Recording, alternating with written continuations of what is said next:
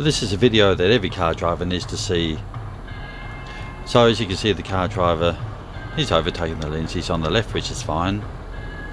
Then for some reason he backs off a bit,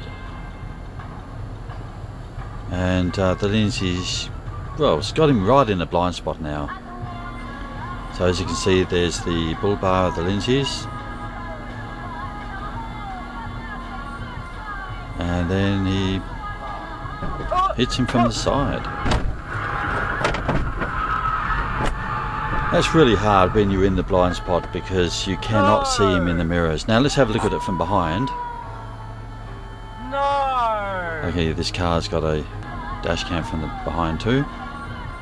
And as you can see where the car driver is, right in the blind spot. So if you're a car driver, that's where you must not sit.